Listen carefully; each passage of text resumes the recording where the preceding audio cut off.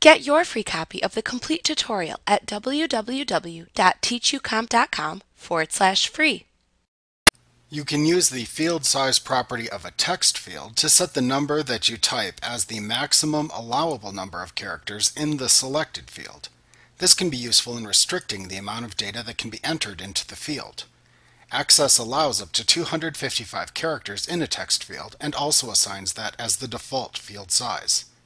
Number fields are different from text fields when you set the field size, in that you set the field size by assigning a type of number that can be stored in the field.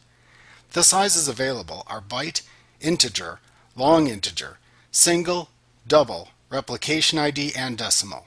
Their various sizes and decimal restrictions are shown on screen as well as within the manual. The default size for number fields is long integer. This is one of the largest field sizes. In Access, things will run more quickly if they are smaller, so you can use a smaller field size if you want. If not, don't worry, you probably won't notice any serious performance problems.